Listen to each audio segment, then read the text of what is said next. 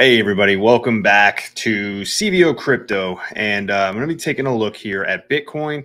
Now that we've come into a pretty major target that I've been outlining for some time at this point, right? Did I know this target was going to get hit? No, right? It's been one of those things where, as much as everybody around us wants to, and I've probably done this at times, as much as everybody likes to, say, I called this, I called that, blah, blah, blah. At the end of the day, a lot of it's hindsight, right? For me, this was actually an actionable trade that I took many positions on.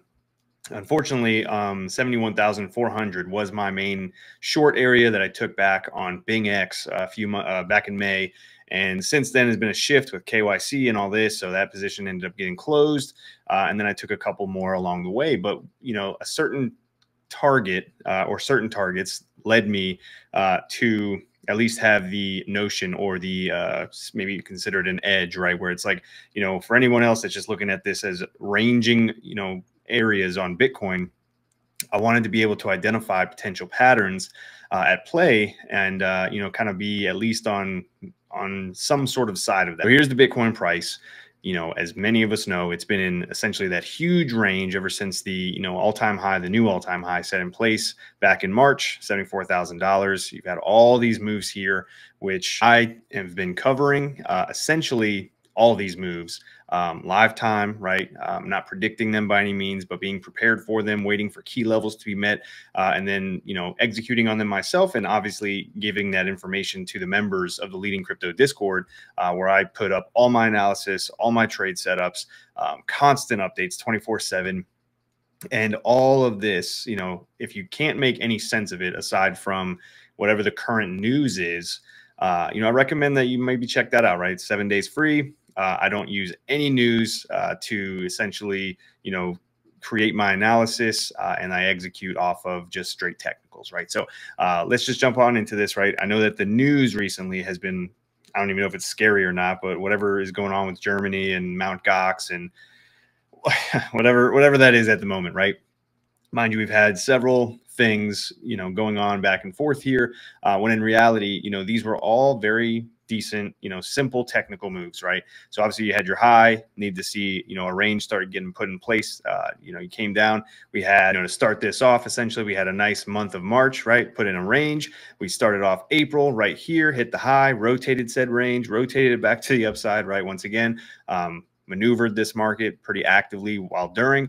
We had the dump down to 61,300 area, which was our high time frame average of price for the second quarter. So this is the average of price from the first quarter, likely to be met in the second quarter, which we did. Ran back up, ran it back to $67,000, which at the time was the point of control of the range, right, that we were putting in place at that time. Came back up, hit the point of control, dumped it out once more, right? So now we're coming in, we're closing out the month of the month of April. You now have all these lows put in place, right? So you now have got March's low, April's low. We start off May, literally first day, come down, take those lows, break the range, get everyone, stopped out of their positions if anyone was getting in at these levels. You got new short positions coming into the market, only to then come back up, reclaim that March and April low, right? And then from there, what did we do? We shifted through. We had at the time a new untapped monthly level of resistance up here at 71,400. We also had our new April range, right, which similar to the March range, which got rotated several times. We had this range to work off of as well. Reclaim the March and April low, back into the range here, rotation of the range, and then met our target at 71,400. Now, 71,400 was very interesting to me because I was looking for, like I said, a potential reversal pattern here as we came into it. And that reversal pattern is this, right? So this is known as a bearish shark major reversal pattern, right? It's got very specific targets along the way. We had, a couple, and this is one of those things where, yes, in hindsight now, okay, great. This is, seems like it was, cut and dry, awesome, easy short, all this and all that, right? Well, it wasn't, right? This is something that I actively managed, live time. I actually was giving alerts for this in a separate service that I no longer do anymore. And giving short alerts, right, at 71,400. Mind you, this was the middle of May, right? And think about how incredibly bullish the sentiment around us was, right? We're getting, ETF this, ETF that, Ethereum's getting ETFs. All of the news at that time was extremely high. We're obviously above the previous 69K all-time high. This was a hard, thing to kind of try to go against the grain on, but that's generally what you want to be looking for, right? So for me, I alerted the leading crypto Discord. Like I said, at the time I had alerts that I no longer am working with anymore. But for this, it was very interesting to note, right? And mind you, this was on the 20th of May. All right. We have since then slowly came down, and our first major target of this was the 0.5 Fibonacci. All right. So, and all I'm pulling from this, by the way, is a simple Fibonacci retracement from low to high. Obviously, once this pattern is, identified, and we've got some simple targets here. Note that I don't have the gold pocket on here.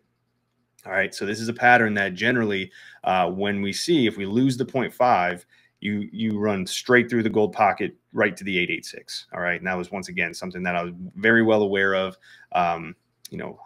Alerting everyone in the leading crypto Discord server along the way. Probably posted something about it on Twitter as well.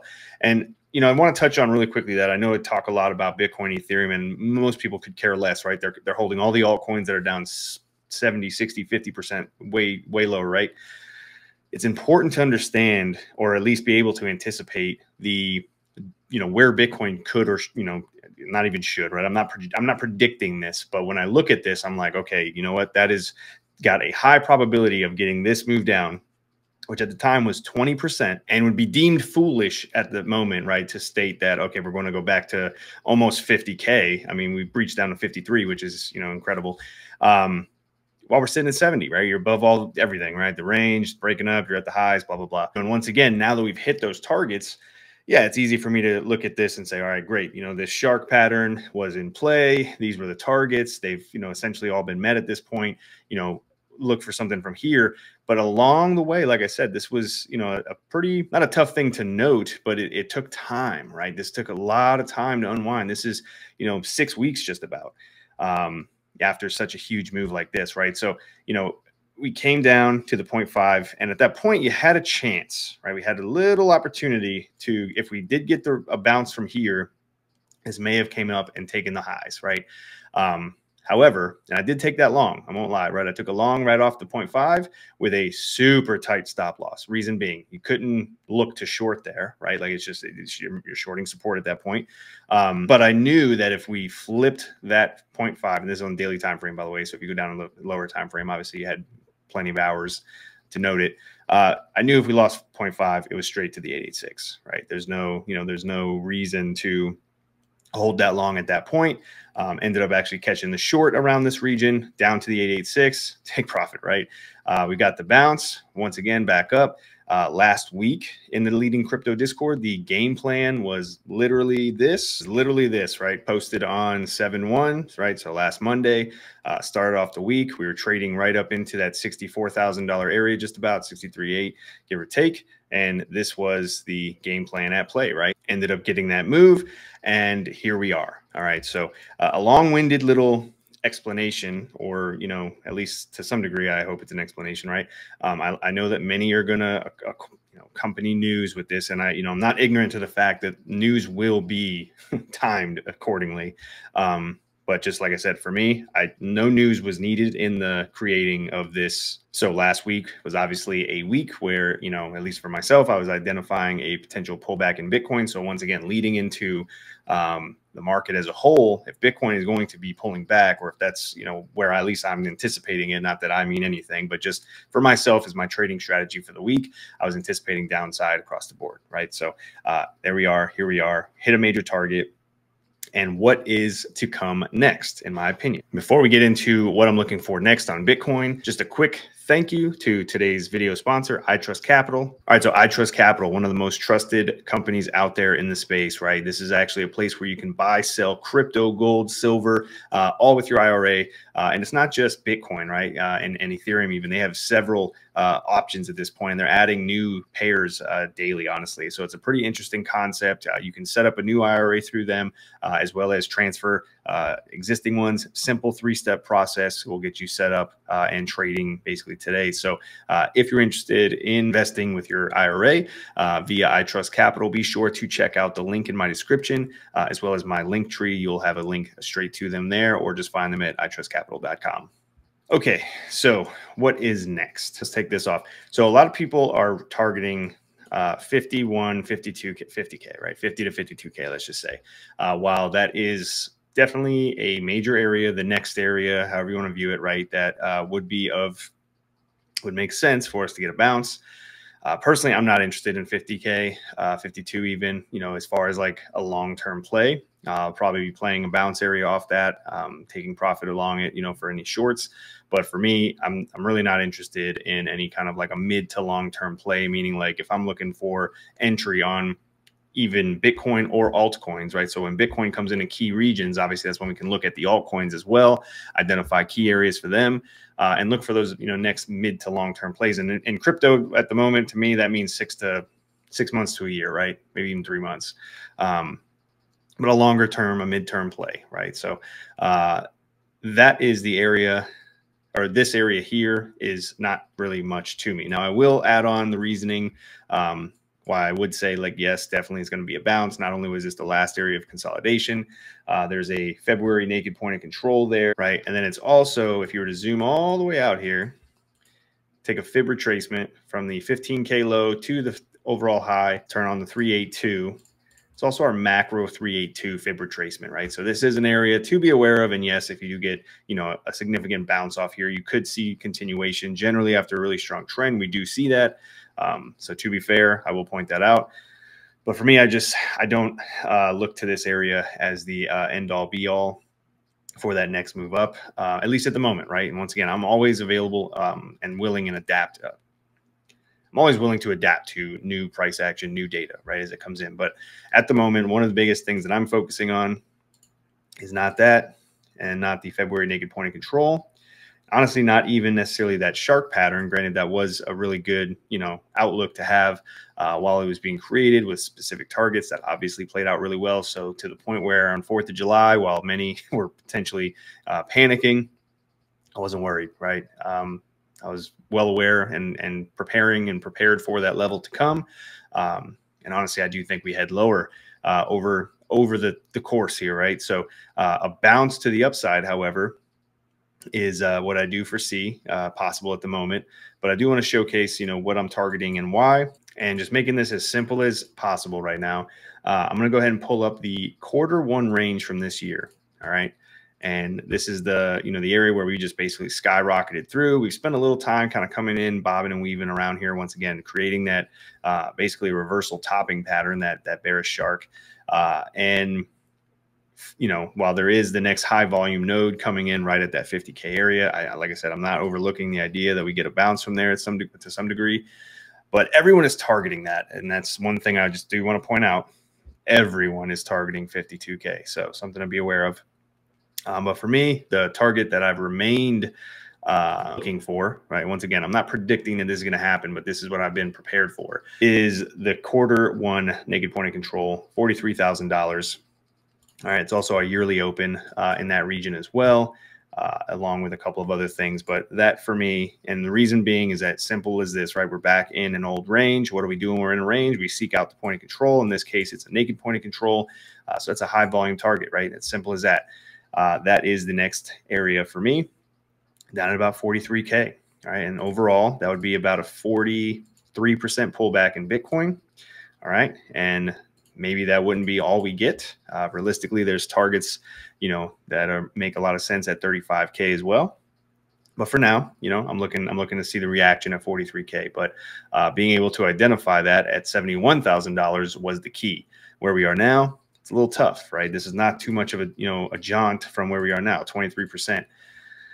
And the problem with that is that it's the altcoins that are just destroying everybody, right? So, and at this level, like most people, they can't sell. They've been holding, right? They're already down 40, 50, 60%. How much lower could it go if I sell now? And like, once again, I'm not telling anybody what to do. I'm just pointing out the data that I'm aware of and that I'm going to be utilizing in my system, my strategy. And that points to Bitcoin going to $35,000 to $43,000, right? Potentially this summer. Now, I'm not saying that we just continue from there and go back down the all-time lows. Realistically, that would be a pretty healthy pullback, in my opinion, that would catapult us, or could. I don't want to say would and like be married to this idea, but that could be the area that we see. Realistically, like I said, that 35 to 43, we get the next move up, right? Simple as that, right? Like this huge move up was so, straight up. And then you had all this time at the high, very similar to this, right?